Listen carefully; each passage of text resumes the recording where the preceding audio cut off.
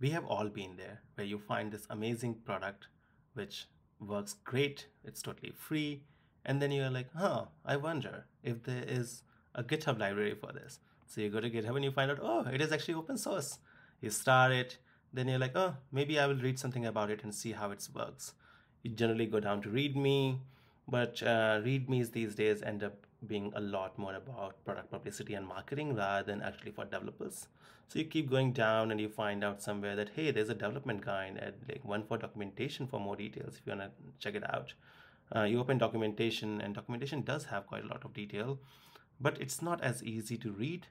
Over time, it also ends up being out of date. So what I like to do is I go to like the project directory and I press the dot, which takes you to GitHub.dev, where you can see the whole project.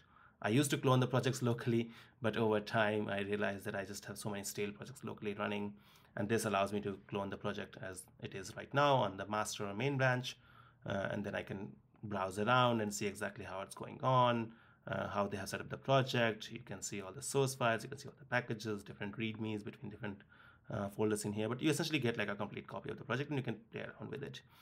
This is great, but it takes a lot of time for you to build context around this.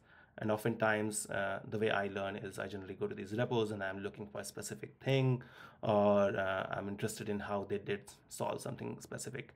Like in this example, I love how Excalidraw, I can build everything in here on the local machine.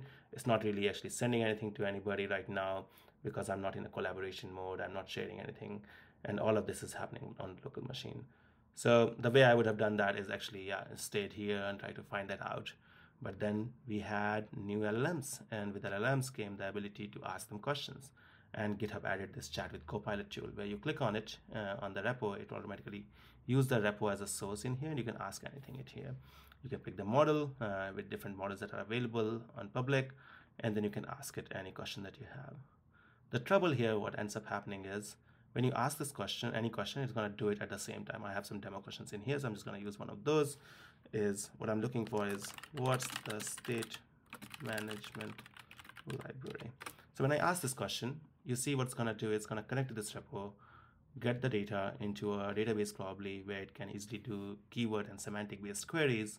It's going to query it, and then depending upon how good that whole search pipeline is, which includes query reformulation, semantic database that they have, anything around this speed of this getting and putting all this data into a database as well, all of those will give you answer, and there might be that you find out that the answer is correct or incorrect depending upon how good the search happens.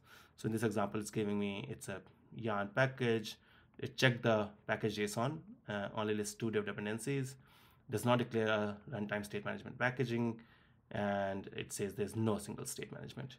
So what you'll find is, let me show you, I tried this a few different times, and another time it also said there's no single state management, but this is the real answer where it actually has the stand. I've never used this library, but that's the library it's being used.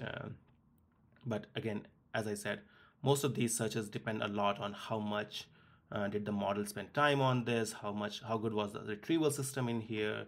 Any kind of questions that you're trying to ask in here will depend a lot around a lot of different factors, which are kind of out of your control. And I'm not trying to give you, I don't have a solution for all those controls. But what I found out recently is this thing called CodeWiki that was released by Google, where they have just a new way of doing this, where rather than you having to go in and ask the questions, they essentially plug in the repository to Gemini in here. So these are some sample example of the libraries that they have, but you can take in essentially any public repo that is present in here. The new private repo functionality is coming soon. But essentially what it does is it reads the public repo that you have and automatically generates the documentation. It always up to date, so every time a PI is merged, it automatically will find out the relevant documentation and update it. It also links it back to the code. And the best thing that I love about this is it generates the diagrams. Diagrams is something that I'm a very visual learner, so I like to see the information coming together in a way where I can see how it's working. One of the first things that I do when I go to a new code base or I'm working on a new feature is I create a diagrams of that either in my head or I try to map it down onto Excalidraw. That's why I like this tool. Other thing in here that you can chat with your code base, find what you need. Low latency, high quality. High quality is questionable. We will figure it out. I guess when people use it, they can tell the quality bar.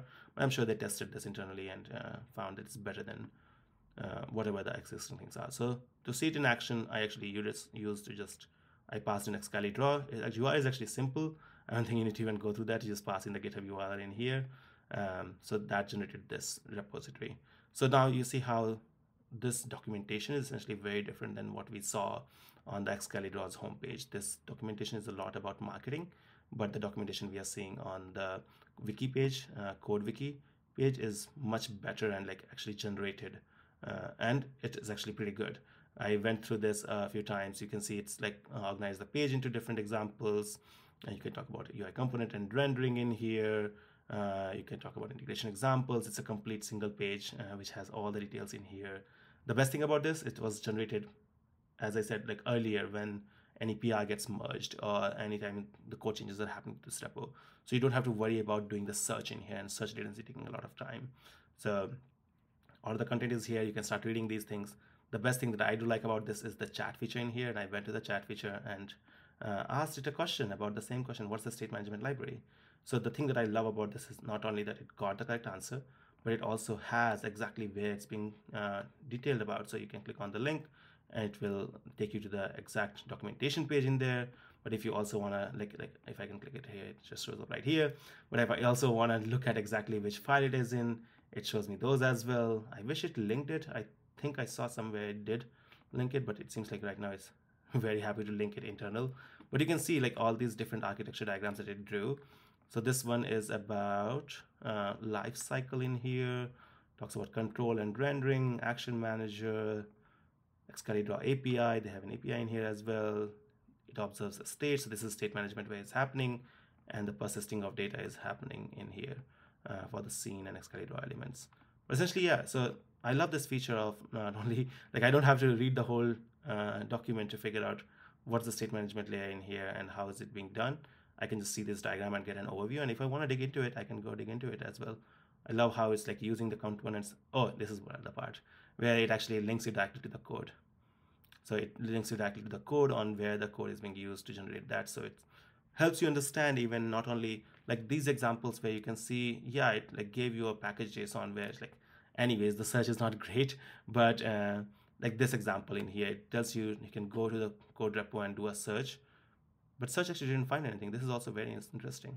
Oh, I guess because the library is different. It's Jotai. It's not even this.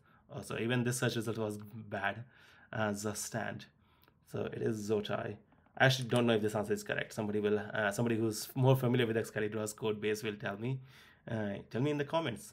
But yeah, I love this. It's automatically generated. You can see when it was generated based upon which commit history, and of course, be aware that it can make mistakes. As I was talking about earlier, there's like, this is great, but there are some limitations.